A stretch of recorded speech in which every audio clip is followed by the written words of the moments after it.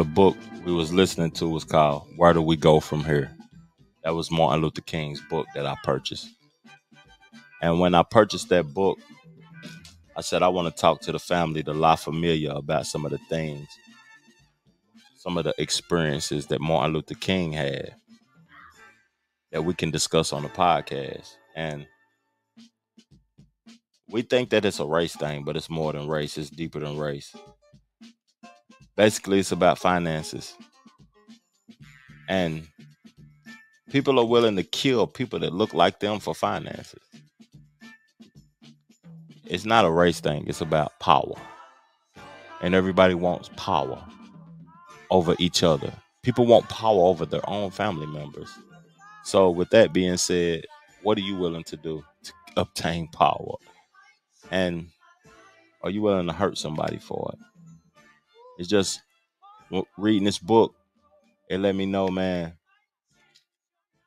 that you got to be aware of capitalism and communist countries. A capitalist country and a communist country. You need to educate yourself on that, because if you don't educate yourself on that, you don't even know where you're located. You don't know what you're getting yourself involved in. You don't know what you're dealing with.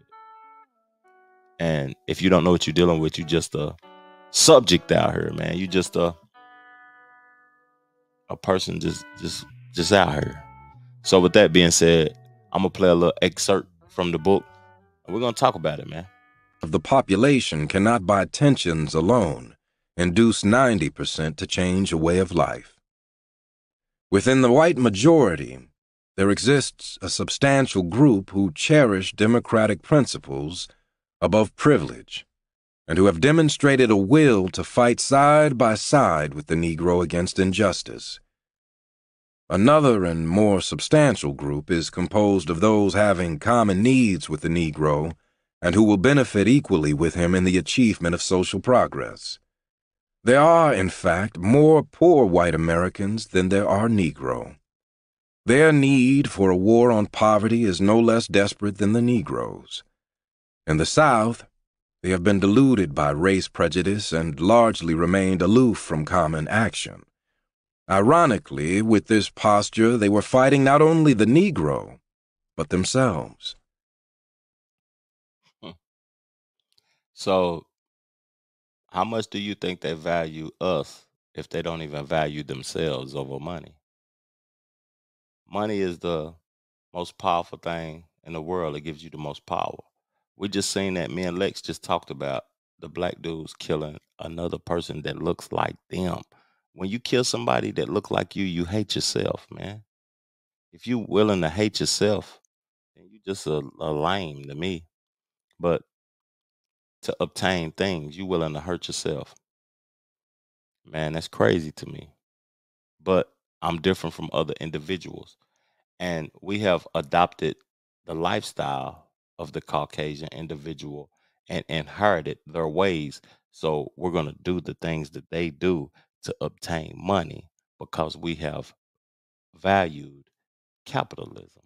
Speaking later at a staff retreat of the Southern Christian Leadership Conference, King expressed a conviction that had long been a crucial part of what he saw when he paid attention to the nation's poorest people.